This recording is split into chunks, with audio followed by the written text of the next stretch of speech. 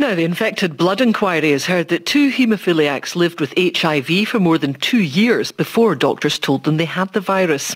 The patients had tested positive for HIV in 1984 after receiving a contaminated blood product made by the NHS in Scotland. Our reporter David Cowan's been listening to the inquiry this morning and joins us now. Dave, these 2 people then part of a large group who were infected in that way? Yes, in 1984 a total of 23 people who were being treated for haemophilia in Edinburgh contracted HIV through a blood product called Factor VIII. HIV, of course, can lead to AIDS.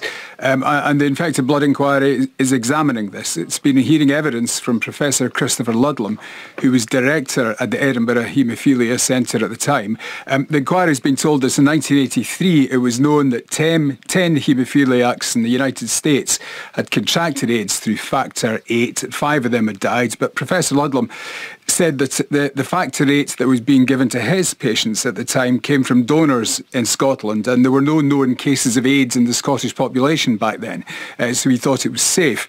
Late in 1984, however, he had samples from his patients tested without their knowledge and learned that some of them had been infected with HIV. 2 months after that, all of his patients were called to a meeting at Edinburgh Royal Infirmary and were told this news in general terms. Dr. Ludlam described what happened. We were very open about the situation, about the testing, and particularly that we had results that we would be happy to share with the patients if they would like them. There was surprise and disappointment, and they were perplexed and upset. That's my memory. I'm sorry, with passage of time, the detail has gone. That's the feeling I have that I'm left with for the meeting. It was a difficult meeting. But it was all handled in a very calm way. So, Dave, how were the patients actually told whether they had the virus? Well, this is one of the major issues being examined by the inquiry, how that was handled. Dr. Ludlam says it was left up to the patients. They were told that if they wanted to know their test results, they could ask. He said most of the patients who were positive did contact the centre over the next few months and were told they had the virus, but a handful didn't.